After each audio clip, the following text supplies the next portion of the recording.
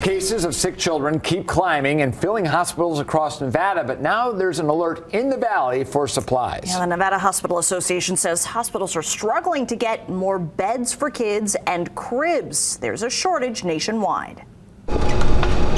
We've been fielding calls for probably the last month and a half from healthcare facilities around the country. Gumbo Medical LLC sells and refurbishes medical equipment. For pediatric, we had a customer that bought every one of these, and these are actually being shipped to Georgia. Every single pediatric bed and crib in their Las Vegas Valley warehouse has been sold. Calls have come from hospitals as far as New York. The Nevada Hospital Association states Wednesday in their report, supplies in southern Nevada have been elevated to an alert level as hospitals have requested assistance getting pediatric beds and cribs as they expand services to meet the rising demand. There's a recognized shortage of this equipment nationally. As soon as we can capture them, we bring them in, but demand is very high, and typically a lot of that equipment is already sold before it even hits our door. Nationwide, bed and crib manufacturers have been recovering from the pandemic supply chain issues and are struggling to make beds fast enough. Hospital cribs can be very specialized with weight scales or special barriers to keep babies safe. As a parent, I'm